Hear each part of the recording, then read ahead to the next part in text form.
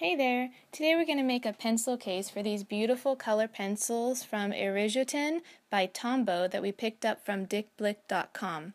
We're also using this beautiful wool felt that we got from achildsdream.com, and you will also need some tape and a sewing machine for this project. So first up, I'm pulling this beautiful red wool felt that measures 18 inches square, and we're going to sew in a pocket that's 5 inches deep. So I'm just pinning this in place, and then I'm going to use some tape in order to mark off pockets that are 6 inches wide. And I'll come back in later to make smaller pockets for the pencils, but right now I just want to divide this piece of wool felt into 3 sections. So I'm sewing up both sides, and I'm using the tape as a guide in order to sew a straight line at 6 inches. So once this is done, I can come back in with some larger tape to mark off the pockets. And I'm doing this instead of marking on the felt directly because I don't want to leave any pencil marks on my felt. And so luckily this washi tape that's about 1 inch wide works well to make pockets. And these pockets are going to be big enough to hold 2 pencils in each pocket rather than 1 pencil. And so altogether it can hold 30 pencils, and that works perfectly because these sets have 10 pencils in each one. So that's what it looks like when it's all finished. And the pencils slide in and out of the pockets really easily.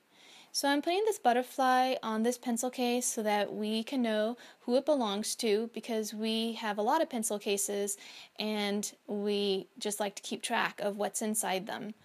And so here are the pencil cases, and I also wanted to show you how I keep my pencil cases, and they're all in this red tin that I got from Target years ago, and I'm just showing you a couple of the other ones that we have, and some of them are marked just with a C or a W just to indicate whether they have color pencils in them or watercolor pencils.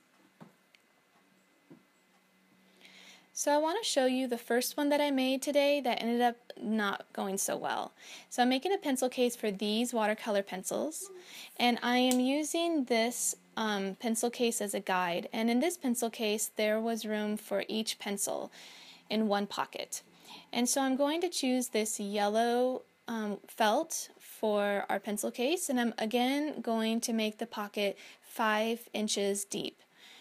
So this time I'm measuring out 1/2 inch increments throughout the whole piece of felt so that each pencil can have its own pocket, because there are 36 pencils. So I'm using pencil to do this, and this ends up being a big mistake because the pencil doesn't come off. And so I'm marking each line, and it's great for sewing. I sewed some amazingly straight lines, but the pencil didn't come off.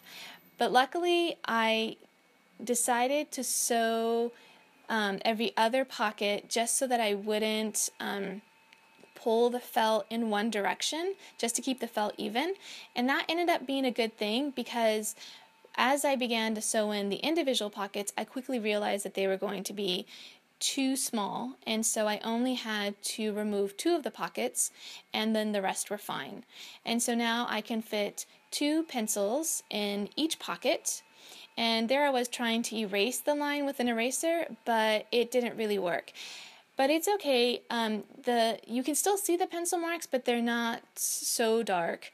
And the thing is, I had used pencil in the past with a darker color felt, and it didn't show up as much, and so I thought it would be okay to use it this time.